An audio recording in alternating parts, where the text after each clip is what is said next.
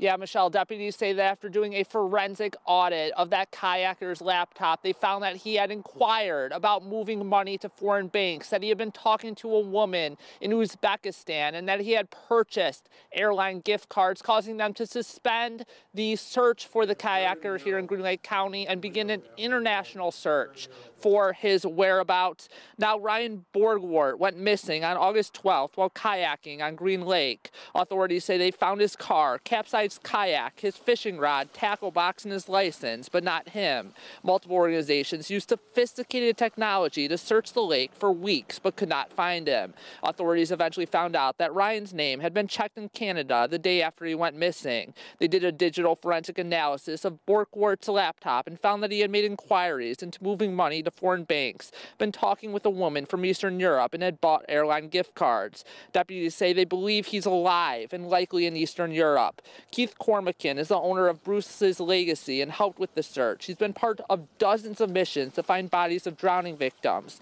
and said this case began to feel strange to him.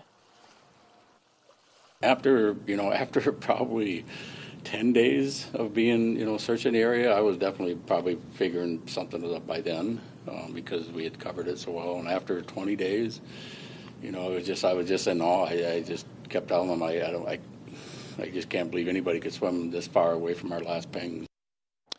And Keith said, despite how everything turned out, the Green Lake Sheriff's Department has been wonderful to work with, and also that he feels incredibly bad for the family of Ryan and the situation that he's left them in after the decisions that he made. Live from Green Lake County, Paul Stino, Local 5 News.